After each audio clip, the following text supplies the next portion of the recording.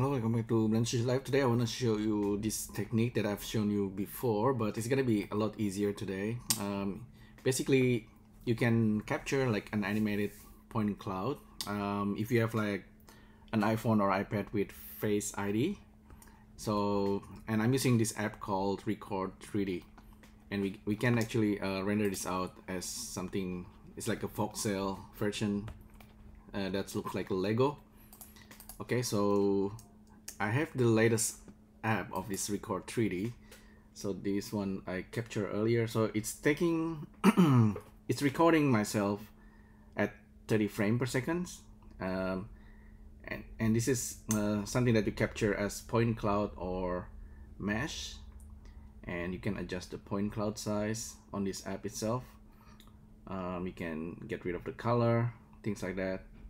So basically, it's really simple. All you need to do is just to go to record and try to capture. Okay, try to capture yourself. And yeah, if you want to capture just the hand, for example, it's very easy. All you need to do is just hit record, and it's gonna capture the whole thing in 30 frames per second. And once you're done, you go back to library and you have the capture. This one. Okay, so that's the point cloud we just capture, and all we need to do is just to export it as a new format, which is OBJ point cloud, and then you just share it. And once you do that, you can export it out into Blender. You can import it into Blender. So I'm gonna show you one of the results. So import the, let's see, mesh sequence, right? But in order to be able to import mesh sequence, this is actually an add-on. We need to activate import OBJ as well. So this is the add-on called stop motion OBJ. But in order to use this, we need to have this import OBJ enabled. If I just import the OBJ, I'm gonna show you very quickly. It's gonna look like something like this. Okay, it's just a point cloud. In the past, we don't actually we can import OBJ and PLY with color. I believe this if you export as PLY, it has the color attributes as well. But in this case, we don't worry too much about that. We just want to import a sequence of OBJ, so we use this mesh sequence, and we're gonna specify that folder. And then since I already have this name, I just specified here file name, so it needs to have a name in front of it. Then just hit load. It's gonna put all the mesh sequence OBJ into a single object, so it's gonna cache the whole thing. I think I have around 400 OBJ, each one of them around 4 MB. It's gonna load everything into the memory, so it's gonna, your computer RAM also will matter in this case. Okay, this one is taking a while. Okay, anyway, you end up with something like this. So this is the point cloud. I think I took it from this camera angle. So let's save this as demo and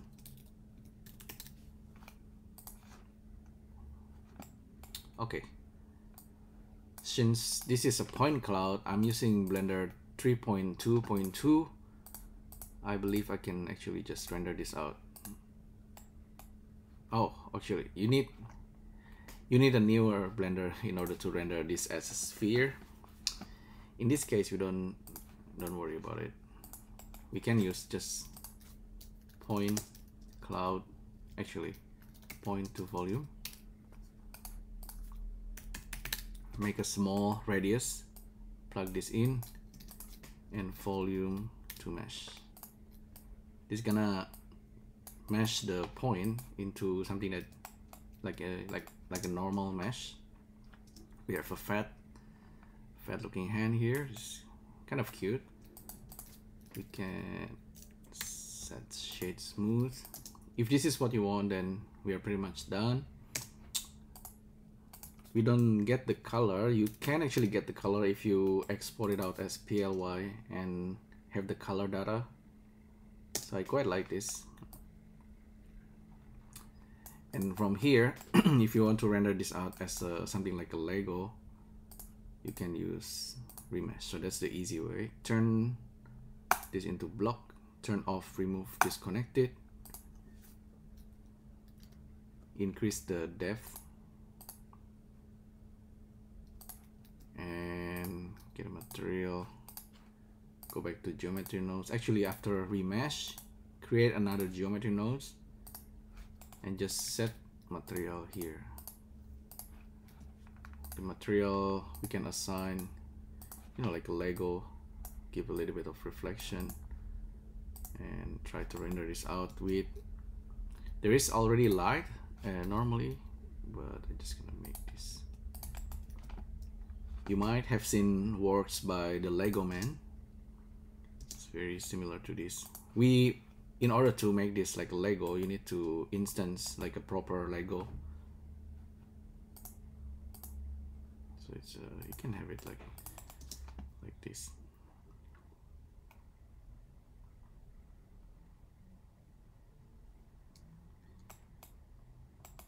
So once you have the setup, you can import. I think you can import another mesh sequence.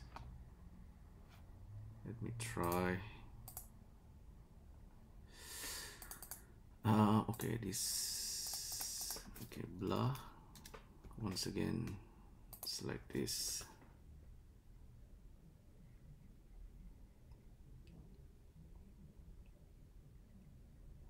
So the process become really streamlined. In the past, I was actually using something like Kinect, Microsoft Kinect. But this day I just use the iPhone or the iPad. So we have this. Select this guy and select this guy, and then Command L, copy the modifier. So in this case, we might need to have different resolutions for the radius.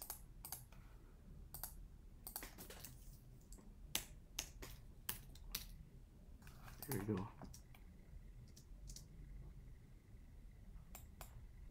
That's me dancing. This one have a different voxel. You can use different voxel and also different radius.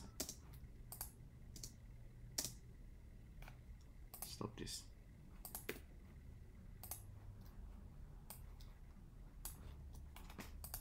And if you want to have different material, so it's a good idea just to name this, you know, this like this is GN assign material. Just pipe this material outside, so you can have different material for each one of this Lego. Say you want to have a new one, red color, pink color. Okay, so that's basically the process, and then you can render this out. It's kind of abstract, but of course you don't stop there, because of course you can make like a point cloud of things, but you can get rid of everything, and you have this point cloud. And with point cloud, you know, with geometry nodes, you can just use any other instance objects. So instance 2 points, actually, instance on points, and you can turn that points into any shape. Oh yeah, be careful with the size. This is even though geometry node is pretty fast,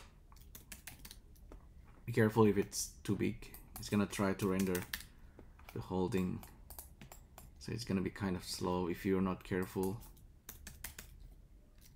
Yeah, this one needs small number. If you have the latest version of Blender, you can render this as a sphere, and it's gonna be really fast if you are actually render it as a sphere. And you can try random value like -tau and tau and plug this into the rotations, and you have random rotations.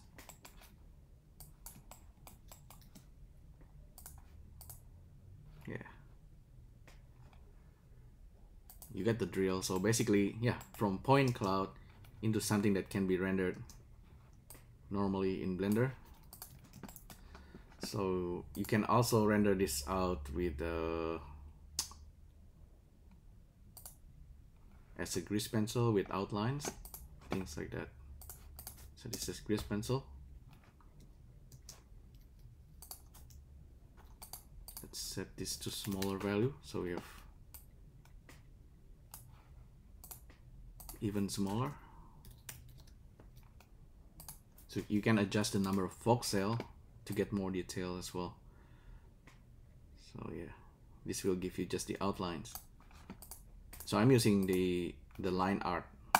In order to get the line art, you select the objects and then you go to F3 and then just type in line art.